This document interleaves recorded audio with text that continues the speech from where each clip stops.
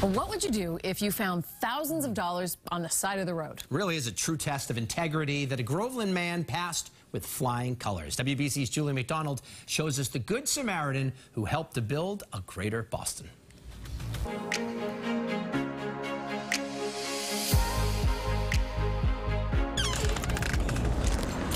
Rick Saulnier of Groveland is still getting to know the newest member of his family, but after only a few weeks, the dog's sweet name suits him. Come on, Lucky. They're still working out their new route and routine, making last week's walk so surprising. Without him, I wouldn't have gone down there.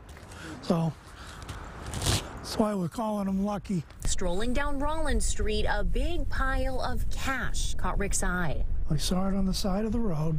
I thought it was Monopoly money.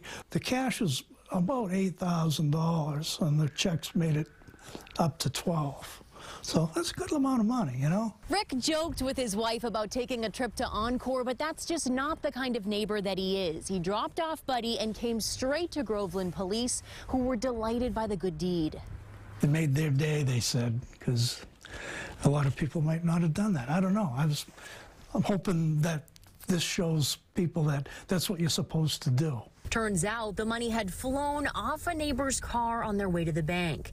It was returned to that grateful small business owner who later stopped by Rick's house to shake his hand and say a sincere thank you. Well, yeah, I always feel like I have my own integrity, and that's the one thing they can't take away from you. I would hope that somebody would do that for me. In Groveland, Juli McDonald, WBZ News.